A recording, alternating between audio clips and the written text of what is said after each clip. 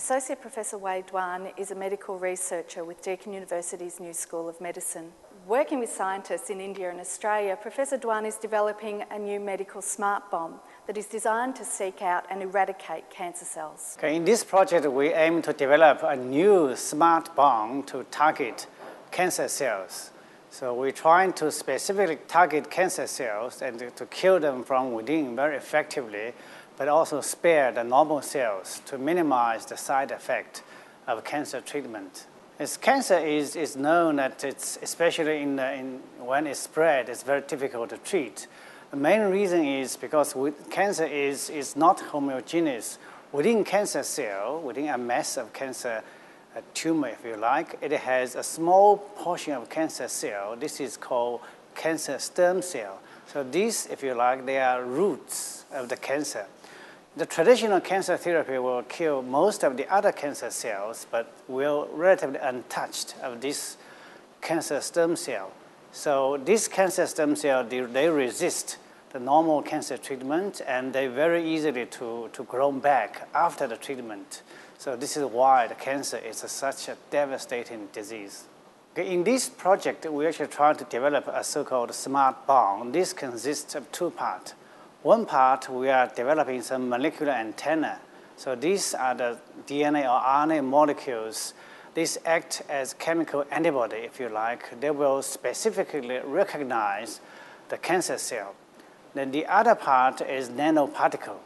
So this molecular missile will attach the nanoparticle. This will carry cancer, chemotherapy drugs and some other anti-cancer genes. They will specifically go into the cancer cell and enter into the cancer cell, and then they release these drugs to kill the cancer cells from within. Our approach has a few novel aspects. One is it utilizes a totally human-compatible material.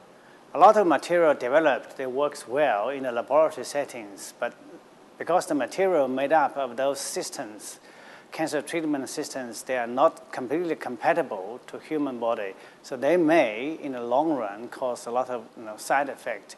So our material is totally human compatible. And also we are developing a system which is very stable before it reaches to the cancer site.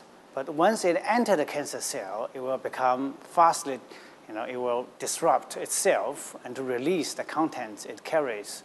So in that way, it will minimize the side effect and effectively kill the cancer from within. But also, it can be used to treat other diseases like neurodegenerative disease, like Alzheimer's disease, Parkinson's disease, for diabetes, and also for a lot of autoimmune disease like arthritis and various kinds of autoimmune disease. So it is not only, in future, this kind of therapy is not only can be used to treat cancer cells and a lot of other common diseases, which is very difficult to treat also. This project is funded by Australian Federal Government Department of Innovation, Industry, Science and Research.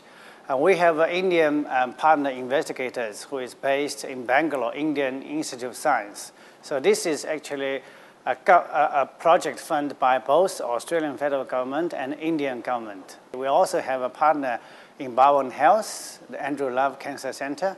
We also have another partner investigator from a pharmaceutical company called Camgenics, who also support us, who is very interested in once we develop this in the laboratory, they will help us to take this into the clinical trial to develop it into a commercial product.